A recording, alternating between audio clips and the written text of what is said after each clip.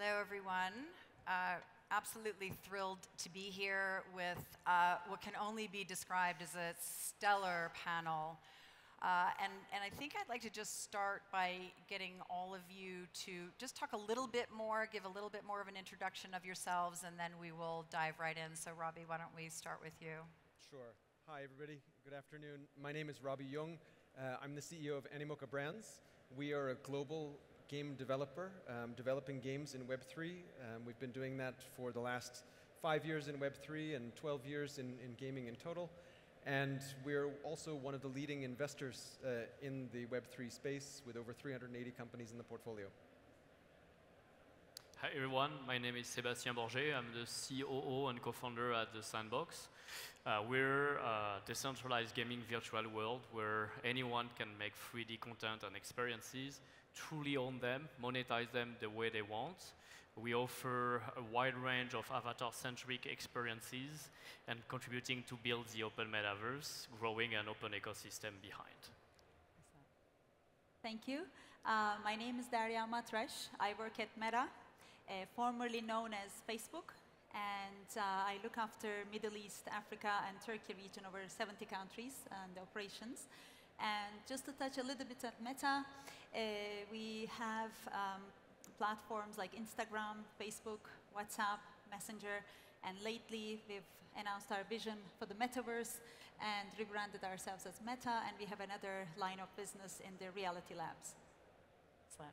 And I'm Beverly Ryder. You've had the opportunity to meet two people from my company just before us, Fabio Fontana as well as Joseph Bradley, who is my CEO. So I'm the CEO of the Autonomous Venture Studios, which is a subsidiary of Neom. Been here about 2 years, and we're doing entrepreneurship throughout the kingdom. Excellent. And I'm Guy, and I'm with PwC Middle East. I've recently joined from Hong Kong, China, and I am all things metaverse, from strategy through to execution, helping our clients' most complex problems, predominantly in the metaverse. Excellent. So what's beautiful about this panel is everyone kind of runs the gamut in terms of experience and sort of where they're plugging in to the metaverse. So I think actually I'd love to start with Beverly, because you're looking at this from not just the startup side of things, but really how to invest properly and then make companies available and solutions available more broadly. So I'd love to talk to you about, you know, what are you seeing in terms of the metaverse from the Neom standpoint and from a practical level? Yeah, so we've been very fortunate in that for Neom, it's a greenfield opportunity for the metaverse. As it is physically being built, we're also able to build the metaverse simultaneously. We also have every sector that you would need in a society, and all of those are also looking at how to use the metaverse to its best advantage. I'm super fortunate that I get to build on top of the metaverse platform, and we get to build viable businesses inside of it, whether it be in the cultural side, if it's food, if it's education, or even from a workplace perspective. Excellent. And Guy, you really are all things metaverse, because you're thinking about, you know, structure and process and improving the way we do things, but then also what is that end user experience and sort of everything in between? Well, it's wonderful that we're following the presentation before from Joseph. He really kind of set the stage for the opportunity as he sees it. And we're helping clients across a range of these giga projects and mega projects that are in the region, and allowing us to help first imagine that twin solution of what it might be, so you can then investigate and explore the data. Then you can start to build metaverse solutions on top to allow that to then be broadcast to the world. So we can take things like these amazing projects that people have never seen before to allow people in other countries and other places explore them and be attracted to them. And then we can then, once they actually become part of it, they can have a private metaverse experience which is related to them as a resident or a tourist, which is specifically kind of guarded and provided where you've got a specific experience. Yeah, and so Daria, I think largely we have to credit Facebook for really shining a light on the metaverse by changing their name from Facebook to Meta. I think that changed the industry and accelerated how we look at it. And so since that happened, which unbelievably is only a little over a year, maybe it's a year and a half ago, Where are you sitting today, and what are you seeing in terms of opportunity and kind of global adoption of the technology? Yes, it was a big move from us last year, changing our name. And we have been observing this trend for nearly a decade now. And it's not something new for us. We've been working on it for a long time. And every technology presents with new opportunities, new disruption, the way we do things, and also new risks. And Metaverse is not going to be here for another 5 to 10 years. And one strong learning from the internet era was technology moved fast, users adopted very fast, and regulations and governments kind of played chase. And we wanted to make sure that we build Metaverse in a responsible way and also an inclusive way to start the conversation nearly 10 years before the technology is even here. So working together with the civil society, with regulators, with academia, with the tech industry together, thinking about how we can build it responsibly with more inclusion, with safety and security in mind, with privacy in mind, and enabling opportunity, economic opportunity, because we won't be able to building it alone. And it will be very important to collaborate on that. It's not going to be like building an app. It's going to be building the entire internet from scratch. So we have to come together. And that's the reason why we made the announcement last year. And it's been very encouraging to see that the tech is moving into the space now. Like you see, all big tech is moving into the space, gaming companies and platforms. So it is exciting to see where we will be headed to. But surely it will open many opportunities. We need to do it responsibly. It is an exciting time. And I think that one of the challenges is that, the general public, hears things about Metaverse and they immediately think, oh, it's just for games, just for social. Well, first of all, I think that is one component of it, and it's an incredibly valuable component of it. And I don't think it's a bad thing. I think it's a great thing, and I think it's a good way for people to plug in. And so I'd love to hear from both of you, and maybe we'll start with you, Robbie. What is the difference in really thinking about building games in a metaverse versus mobile games and video games that we're used to? So I think maybe following on a point that Daria made, one of the things about the metaverse is that, following on what Daria said, sorry, the mic wasn't working. I think we think about the idea of inclusivity first and foremost. And then we look at that in the way that we think about developing software, because historically, all of our software has existed in silos. And I think one of the things that the metaverse, and particularly Web3, enables us to do is to bring down some of the walls between those silos so that content can interoperate. And once that content can start to interoperate, you can actually start to think about what it means to own a piece of digital property. Because if I own it, then I should have the right to do what I like with it and bring my stuff with me from place to place because it's mine and I own it. And so as we think about bringing down those walls and collaborating and creating this shared inclusive environment, then what we also do is we are able to enable creators, because we can create an ecosystem where creators can thrive because they have rights over their digital stuff and actually monetize that stuff and sell it and be able to see the fruits of their labor, not just in the vision in front of them, but through financial reward as well of the time that they invest in creating those things. And I think, obviously, I'm a little bit biased because we are shareholders of Sandbox, so I will leave it to Sebastian to talk about creators. Sebastian. Well, for us, we see our mission as really truly empowering players and creators.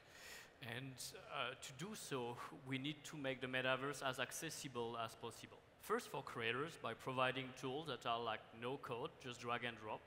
Imagine being able to build content just like manipulating digital Legos without any previous learning skills. The second thing that I believe is very important is culturalization. Like, metaverse is accessible, it's global, it's accessible from anywhere, but to appeal to more regular people, it has to be more local. Meaning, when we bring brands from Southeast Asia, from Korea, from Thailand, from Turkey, from Dubai, from here in Saudi Arabia. And we focus first on entertainment, culture, gaming, music, fashion. We appeal to the fans, we appeal to the younger generation, the Gen Z, who want to come and co-create experiences with their favorite brands or celebrities. We also think, like, for the metaverse to succeed, it has to be fun. And fun means content, great content, new format of entertainment, new social experiences, like it has to be deeply social and connecting in new ways, expressing ourselves with our avatar using emotes and other animation as a new form of expression. And ultimately, to also be meaningful and last, it has to be pushing for a real creator economy where all the users who contribute to build those worlds, to engage to the success of the platform, are the first who benefit from that success. And so we also have the chance to speak with public government, administration, ministries, etc. And we encourage them to recognize true digital asset ownership as a right, so that anything you own, you create, you can sell it, you can recognize it, you can earn a revenue from it, and that's going to pave the digital economy for the next 10 and further years. Yeah, and both of you have actually, and you know, Daria, you mentioned kind of regulatory and governments. You know, how do you think governments, and there's a lot happening in the region, you know, should be looking at this relative to constituents? There's the regulatory component to make sure everybody is safe. But Beverly, I'd love, you know, your opinion on some of just how governments are really thinking about the metaverse. Yeah, so what I would say is that, you know, it depends on which piece you're looking at, right? So if you're talking about the economy within the metaverse, the privacy within the metaverse, the data and the data protection, right? So each piece of that probably has a different answer to the question. I would say that for us specifically, we're looking at how do you protect that identity? How do you protect your assets? How do you protect yourself, right? And I think that this is a really great opportunity. If you think about it, if we stepped back 10 years and looked at social media differently than we did today, and we had a greenfield opportunity to develop it from the bottom up, it's really incumbent upon each and every one of us and each and every company that's involved, because it is a greenfield, to do it better than we did it the first time. That would be my perspective. I would also say that because of that, the opportunity to create is massive, right? And so just from my perspective, we're going to run a giant competition. We're announcing it today, so you'll see the press release about it. But we're going to run a contest that's basically for the next billion people. That's also a metaverse competition, because the next billion people and the 8 billion that are now on the planet are going to use the metaverse. And so let's do it in a great way. So if you have a great idea, you should come to autonomouscompetitions.com because we're taking ideas and we're going to actually incubate some of those ideas.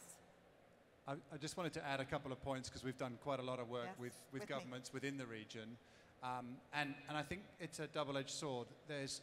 The organizations themselves need to understand it. And the only way they can understand it is by being part of it. And so platforms like Sandbox are a great way for them to get in and explore and then learn and then build the regulation for it. Not go all in, but to start to explore, to understand what it actually means. What does it mean to make a region-relevant avatar? What do we actually want it to do, not do? How do we actually build a conversation with people so that we can actually see how they want to interact? And let's not presume what's going to be right for someone from this country because someone's in another country's got a different platform. We need to actually build it. And then we've got so much activity happening, which is awesome, but we also, I think, need to help build the ecosystem at the same time. So I would say explore quickly, but carefully, with some good advice, and then learn from there. And so everyone's kind of touched on also kind of co-creation, you know, learning from the mistakes that we may have made with social media and the internet. You know, how do we really practically do it? Obviously, that's the idea, right? We want to make sure that this is accessible to everyone. But is it toolkits? Is it democratization? Is it regulation? Is it all of the above? I mean, you know, it's one thing to say it, another to do it. So how do we do it? I think if I can offer one idea is, I think often when I struggle to find ways to think about how we can imagine to create a metaverse, I look to the physical world, because we've been trying to solve the same problems for thousands of years, whether it's the rule of law or other things, right? And so when you think about the idea of property ownership, a lot of things stem from that property ownership. So you think about things like, if I have a shop and I'm a shopkeeper and people come and make trouble in my shop, I'm going to take care of it because it's my shop and I need to take care of that local problem because I own that shop. So I feel a sense of responsibility around it. And I think that we can see similar behavior potentially in the metaverse, where when you own your own space, you feel empowered and a sense of responsibility and obligation to sort of self-administer your own spaces, right? And just like the physical world, maybe there are things that need escalating and you need help from somebody else. But a lot of it will be relatively, up to the individual, I think, once they are empowered by having those property rights. I think that's interesting, but when we talk about local in the metaverse, it's an interesting concept because it is infinite, and yet I think we will find people, as is evidenced in Sandbox, right, that will want to cluster. Yes. But do you think that it will really foster, I'm very interested in this concept of global village, right? We all have our communities in the real world, but this is an opportunity to have a chosen community, but feel connected on a global level. But do you think that we'll just replicate and we'll be very small tribes, or do you think we really can open up a global conversation, because this is an infinite landscape? I'd like to jump on that one. Like, we really see like physical and virtual world both part of the real world. Like we don't say real versus virtual, we say physical and virtual now. And we, with our avatars, we can own one or multiple. We are now like global citizens of that virtual world. And that brings two levels of like how we want to interact in those worlds. I believe like ultimately users should participate in the governance of those virtual worlds as citizens, so democratically be able to elect people who represent, to self-govern, to also like organize and moderate and protect the communities that live within this world in a compatible way with the existing rule or upcoming rules that the regulatory regimes will put in place in various countries. I also think that right now a lot of like the metaverse is already being represented into multiple virtual worlds, and each one of them in multiple communities. Web3 is a great way to empower. We very often say Web3 is community driven. Through the ownership of a digital asset, an NFT, we are part of a community. Through ownership of a land, me and my neighborhood, we are part of another social community. And at the moment, the scale of the metaverse is probably in the region of 1 million to 10 million users. So we'll need to give it more time to grow, and then the communities also will start to enlarge progressively. Yep. And Darius, so, Meta arguably has more communities than any other social media environment. So I'm sure you're very well versed in those kinds of behaviors, but are you seeing that kind of translate into worlds like Horizon, or even in the way users are using Quest? What are some of the trends that you're seeing there? And also, many great things have been said. I took some notes. I want to reflect on them as well. Yes. So, yes, we have 3.7 billion people on our platforms active. And we expect Metaverse to reach 1 billion people by 2030. So that's pretty close, actually, 7 years from now, and that's a bold vision. That's what the trends are saying. And I want to say a few things before maybe I come to that. First thing is technology offers opportunities, but also divide. And because you mentioned inclusion point, like how do we make it accessible to everyone? And because you use technology, you go multiple times faster, you don't use, you stay behind, right? And imagine somebody who was born in a village in Turkey 30 years ago versus somebody who's born in Silicon Valley. There's a big divide at that time, but today, everyone with a computer and an internet has much more accession to opportunities. So that's the democratization effect of technology, and that inclusion is important. And one of the things, one of our core values building the metaverse is how do we make it inclusive, devices accessible. That's why we have 2 layers of devices, like accessible to everyone and pro. And how do we enable accession from different services? So you don't only have to have the headsets, but also you can access it from your mobile phone. And whatever we do, connectivity and internet speed is going to be critical for everyone to access it. And that's why we are laying cables, subsea cable, for example, Africa, connecting Africa to Middle East and Europe to empower 300 million people to access the internet. So I think those components need to get there. So every layer, think about this as a new internet. So every layer from content creation to platforms to both connectivity infrastructure and device infrastructure and the enablers such as payment services, et cetera, that needs to come together. And the reason why it's going to take at least 5 to 10 more years is that we are waiting semiconductors and processors to get there. We are waiting for optics technology to get, or haptics technology to get there. And you know, there are like many pieces you know, moving in different speeds, and that's going to be valuable to start thinking about these things from now. So we built this research fund.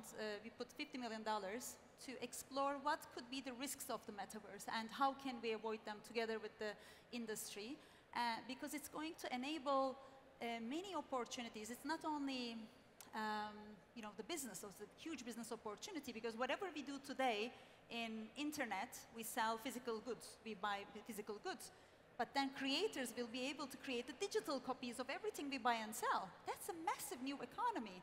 And then the digital asset ownership becomes important, NFTs become important, but then we have a sustainability story. And in order to make it sustainable, it has to be interoperable. That's what we are pushing for, to build it in an interoperable way. So it's very complex, and it requires a lot of discussion and collaboration in the industry. But I never believe that it's going to change the physical experiences we have.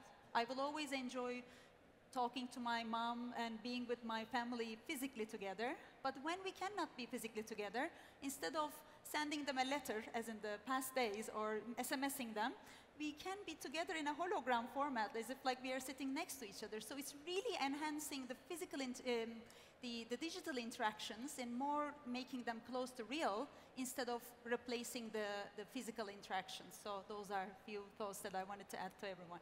Yeah, no, and I love that, and I think that's right. I think it's not a replacement for, it's sort of both. It's an all, more is more. And so Beverly, when you're thinking about, I mean, NEOM is the biggest project in the world. I mean, it's unimaginably large and complex. But what's interesting is that not only are you coming at it from a very human standpoint, but pushing all of the technology to its absolute boundaries, right? So we're starting to learn things about the technology we didn't think of.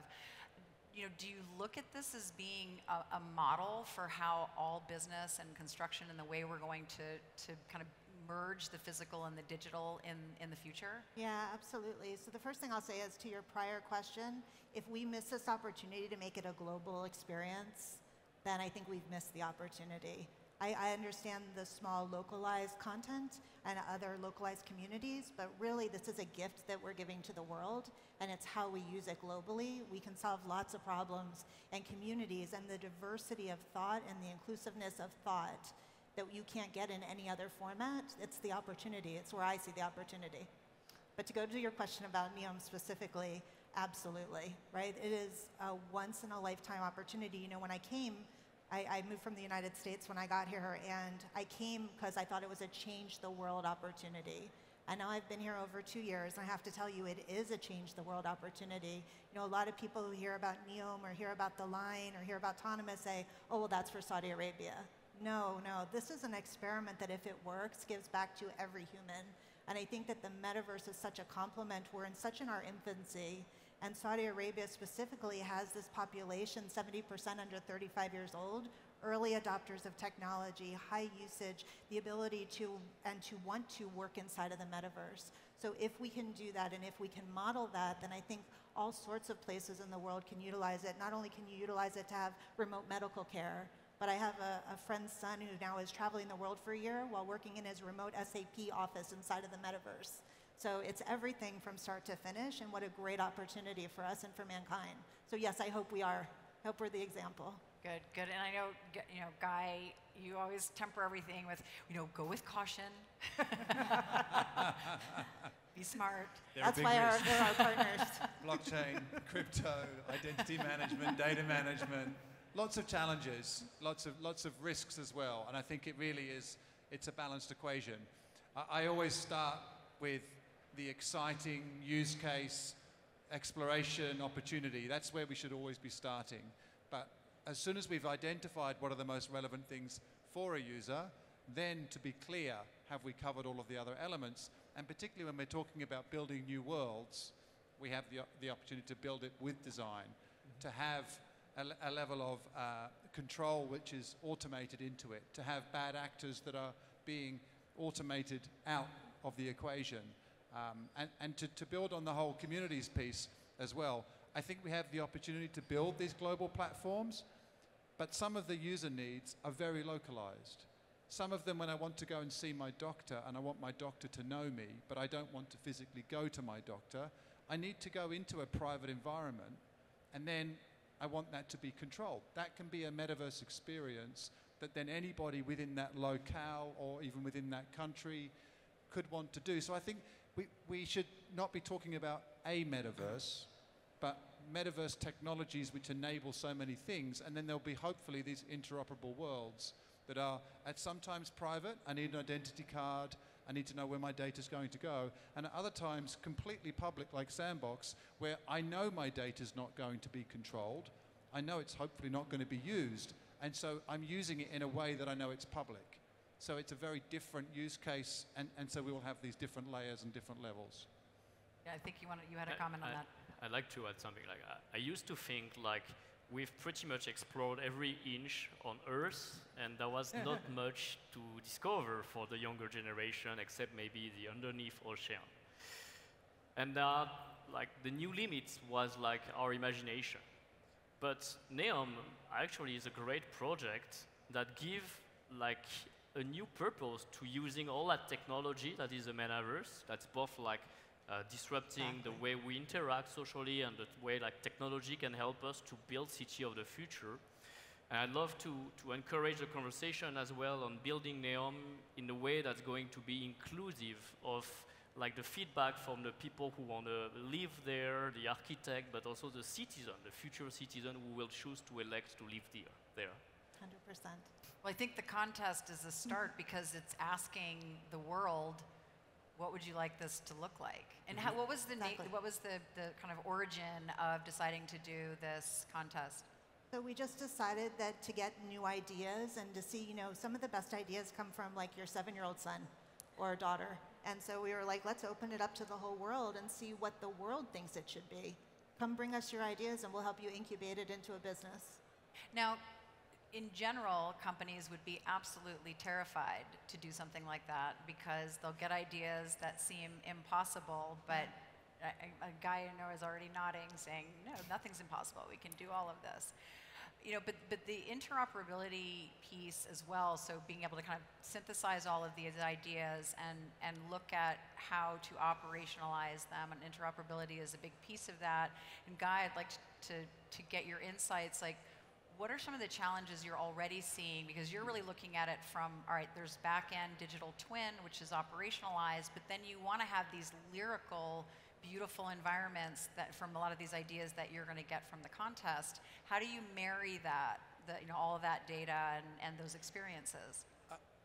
The way in which we've been building it is based on what the user wants to interact with, needs to interact with. And so when you've got an operator, they're less concerned about the wonderful graphics. You actually can control what's going to be their access layer, and often you can put a lot of computing power at that point.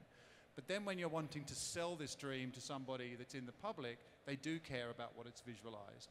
And so in those cases, you need to sometimes control the experience that they can actually receive within that. But then once they go in, it gets significantly better, more rich, more beautiful, and you want them to fall in love. You want them to want to come back. The whole point of the metaverse is to create a compelling experience that people want to engage with. And so we have developed them to start with as distinct experiences, and now we're overlapping. And so the concept of the meta twin is where we're starting to see the strategies, because as soon as we spend time with a client, their use cases they blend from, I want to engage the public, I then want to have a private experience, and now I want my operators to use the same piece. It's all on a similar stack from a technology point of view, but has very different use cases. That's great. Oh, yes.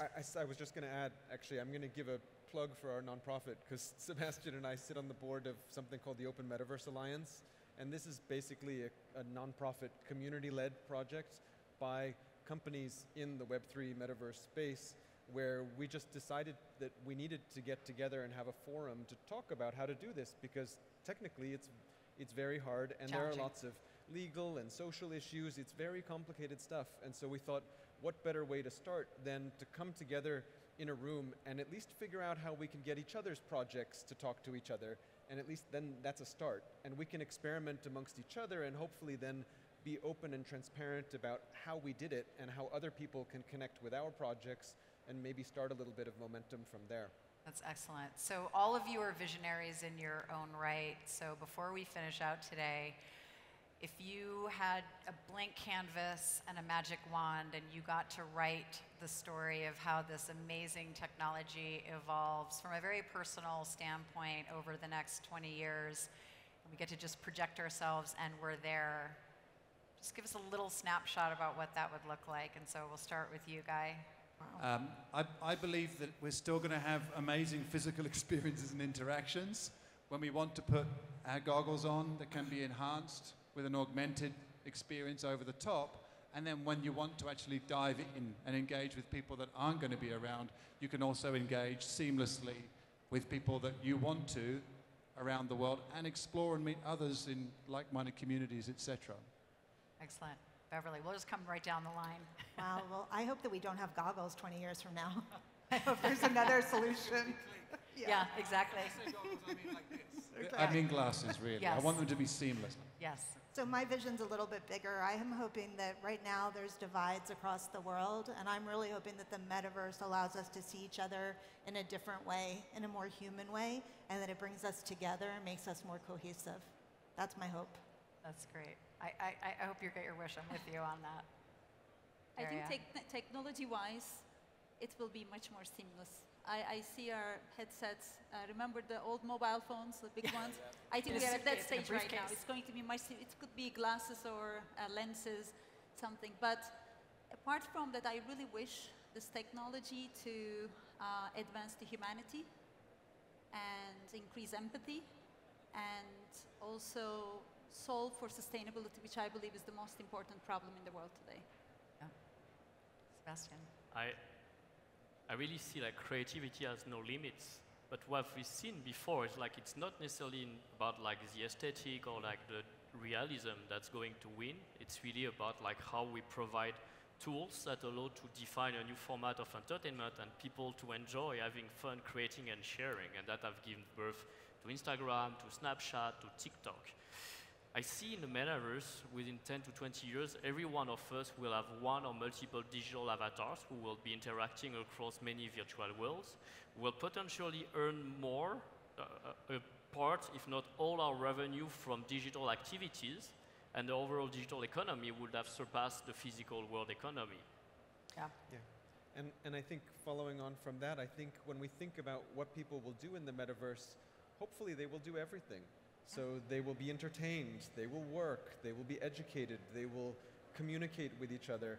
And so I think it's less important how we think about accessing the metaverse, but that we can actually provide the infrastructure, both technical and financial and legal, so that they can actually engage in all those activities. Because if you think about the transformational effect on the economy, if we, as Sebastian said, have a physical world and a virtual world, if the virtual world becomes as large as the physical from an economic standpoint, then we've done the world a great service.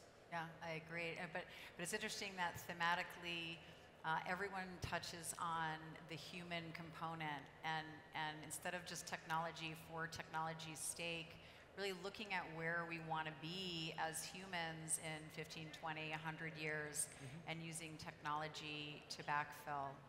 You have been a spectacular panel. I wish we had another hour to continue, but thank you all so much. Thank you all for joining us today. And again, it's really an honor to be here. Thank you. Thank you. Thank you. Thank you so much. Thank you for arranging.